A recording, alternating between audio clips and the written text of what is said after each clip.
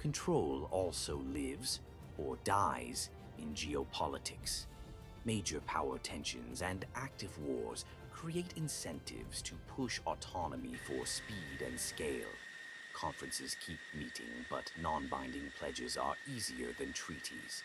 Meanwhile, rapid AI advances and a fragile chip supply chain raise the stakes.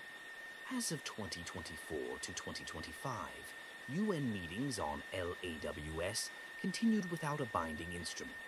NATO refined its strategy. The US rallied signatories to a political declaration. The EU AI Act advanced with a military exemption. China has articulated positions in global AI governance forums, but open PLA-specific constraints remain opaque in public sources. If you found this useful, subscribe to Another Tech Bro.